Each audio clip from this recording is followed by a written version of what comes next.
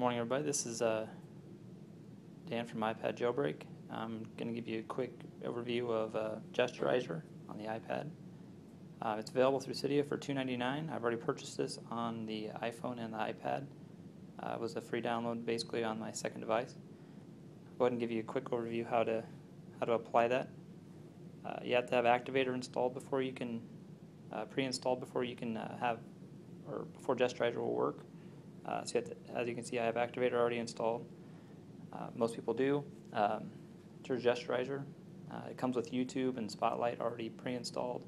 And I created another gesture for my calculator, so that I can do a pound symbol and it'll open up my calculator for me. After I pull up my app switcher, so now I can get to my calculator rather quickly when I had a difficulty finding that app when I needed it, especially. Go back in here and I'll go ahead through and create a new one for you to show you how that's done.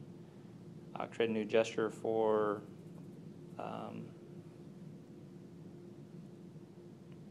my golf GPS app, I guess.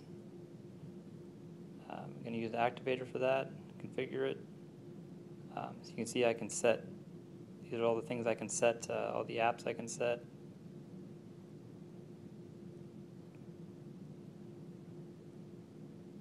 My golf shot GPS.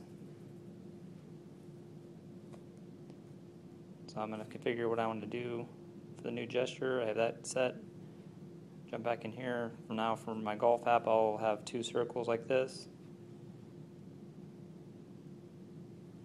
And then I'm going to, I haven't saved it yet.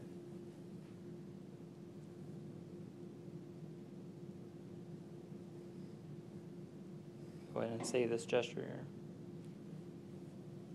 It's my golf shot GPS. I had two circles like that.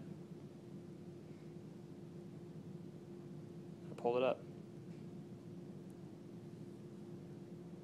And overall, it's a pretty nice gesture configuration. I pretty much don't use my my home button at all anymore, especially when I have all the gestures that I have for the to swap between apps. With the 4-finger swipe, you can swap between apps that way too.